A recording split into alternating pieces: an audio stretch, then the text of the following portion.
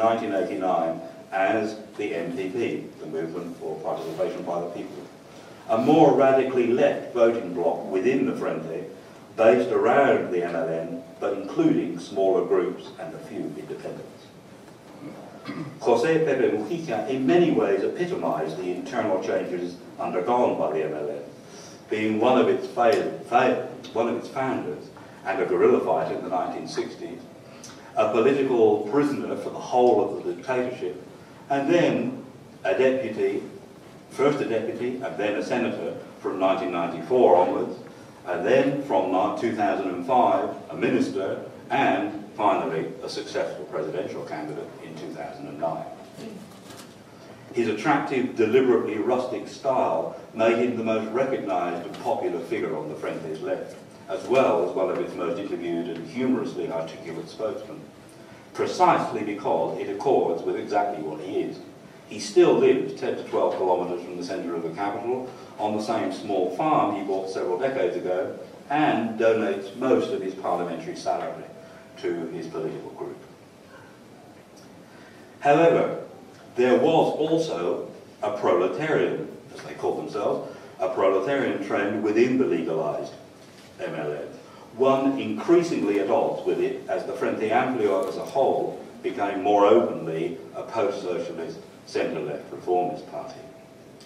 The proletarians had a more traditionally Marxist conception of the people and of working class and trade union politics, and even secretly evolved plans for a politico-military organisation to lead an armed population to resist any attempt at a military coup like that in June 1973, or even to lead an armed revolution if conditions were judged propitious. Such thinking seemed to hark back to the movement's origins, but also displayed a nostalgic attachment to the hurly-burly and dangers of clandestine militarism. The theoretical underpinnings of the proletarians extended from quasi-Leninist to libertarian, and at its inception, the group included our MLN founders, such as Jorge Zabalza, Julio Manedales, and Eleuterio Fernández Huidobro, who was the MLN's semi-official historian and who'd become a senator 2 years before Mujica. At their high point around 1989, when they controlled all the major MLN and MPP media outlets, the proletarians' ultimate fate was forecast when, after they had taken it over, the readership of the MLN's main political journal collapsed. During the 1990s, the proletarians were gradually displaced as the ever-improving electoral fortunes of the Frente and the growing popularity of the MPP and of Mujica within it gradually convinced the leaders and members of both MLN and MPP that they could share power in an elected centre-left government under Vázquez's Encuentro Progresista. Zabalza was one of the few who steadfastly refused the enticements of centrist reformism, preferring resignation to what he saw as capitulation. The proletarians found themselves outmanoeuvred and isolated, first within the MLN, then within the MPP, with a final public debate between Zabalza and Mujica in 1999.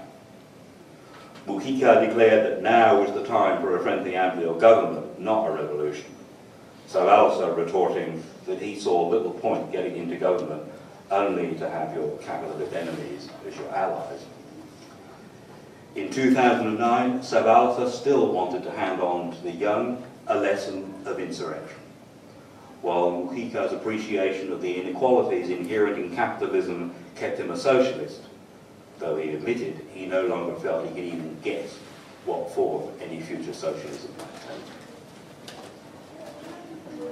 The whole general situation before the 2004 elections over the use of the river Uruguay and its quest to reform medical sewer structures are unresolved, though Mujica has said he will seek to deepen regional ties. Internally, the attempt to marry the need to represent the Frente's different groups at the government level with the equally imperative need for efficiency, initiative and skill has not always been successful. While some have felt that executive decision-making practices have made redundant much of the lively party discussion, though fierce internal debate, however frustrating for ministers, seems, in my view at least, generally to have resulted in better policy. The biggest single change experienced by both Broad Front and the Tupamaros since the end of the dictatorship in 1985 is also the most obvious. The passage from being more or less effective voices in opposition, on the streets or in Parliament, to replacing the political elite by becoming themselves responsible for ruling the country. The MLN's version of that story is only a slightly more dramatic subset of the Broad Front's trajectory. In a way, the 12-year dictatorship was only a hiatus on the inexorable rise from the Frente's first modest showing in the corrupt 1971 national elections to a majority in both lower house and Senate in 2004 and 2009. The MLN's journey from clandestine guerrilla movement, all but totally dismissive of electoral democracy, to the movement for participation of the people as not only the majority sector of the legalised MLN, but also the most voted sector of the same Broad Front they had all but rejected offhand in 1971, is, however, not as great as it looks at first,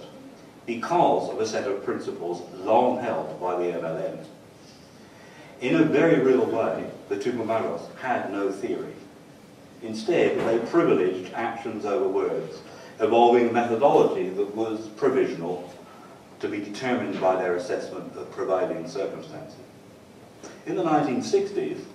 they believed they could best help those marginalised and impoverished by the processes so persuasively evoked in Galeano's Open Veins of Latin America by forming an armed vanguard for what would have needed to be a mass revolutionary movement. In 1994, Mujica came to see that the same end could best be achieved by convincing as many colleagues as possible to support Tabaré Vázquez's reformist centre within the Broad Front. This move brought victory for the Front in 2004 by ensuring that Vázquez got the vote of most on the left, and also prepared the way for Mujica's succession in 2009, and for a possible more leftist move in the government from now on. However, as the return of the right in Chile shows, such victories are not definitive, precisely because elimination of one's political adversaries is the very possibility that has been knowingly and willingly relinquished. And this is why all sympathisers should hope that the Broad Front's re-election and José Mujica's presidency do not once again make Uruguay an exception in Latin America.